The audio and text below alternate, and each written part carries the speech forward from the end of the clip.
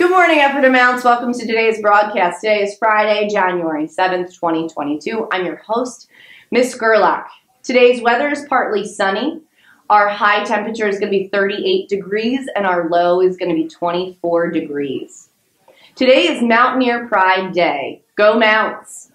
Our lunch choices today are orange chicken, brown rice, and a roll, Bosco cheese sticks with meatballs and sauce, PBJ Uncrustables, or a fajita chicken chef salad.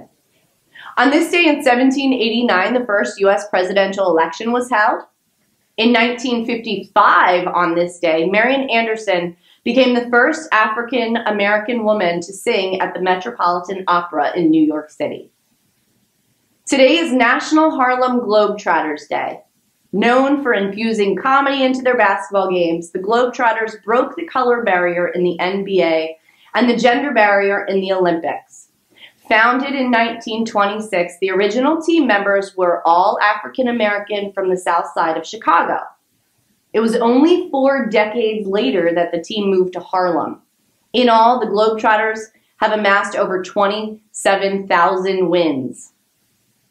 Speaking of basketball, the girls team travels to Elizabethtown today for their game. They should be dismissed at 2 o'clock. The boys don't have a game this evening. Good luck, girls. If you need Mounts tech support, it's in the Media Center. Every day, 9:15 to 9:35 and 1:05 to 2:15. They are more than happy to help you with any of your technology issues. Never let the fear of striking out stop you from playing the game. Babe Ruth. Please stand, say the Pledge of Allegiance, and pause for a moment of silence.